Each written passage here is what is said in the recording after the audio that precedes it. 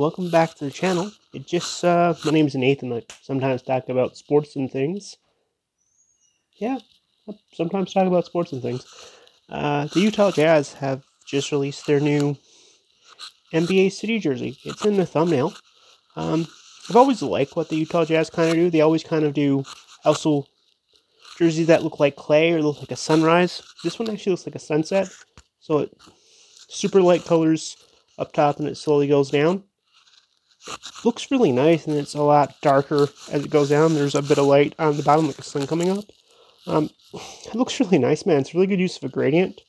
Yeah, I mean, Utah's kind of had that for a while. I secretly kind of hope they go back to like the icy glacier peaks that they've used in the Malone Stockton days.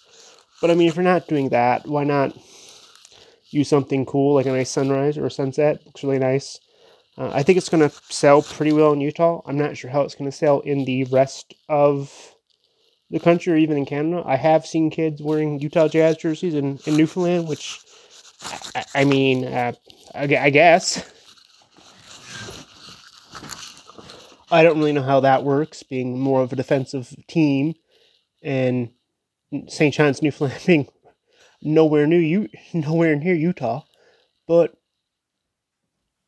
I mean, I like it. Jersey looks nice. It's hard to say if it's going to sell well because it's Utah, and Utah doesn't usually sell super well, but it's a really nice, well-made jersey. I like the fact that it looks like a sunset. It looks like they're having a little more fun.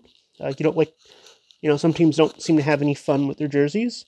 And, yeah, I like it. Thank you for checking out the channel here at 656 Sports and Things. If you like the video, hit like. And if you don't like the video, that's cool. Make sure to hit like and subscribe, and you all have a great rest of your day. Goodbye for now.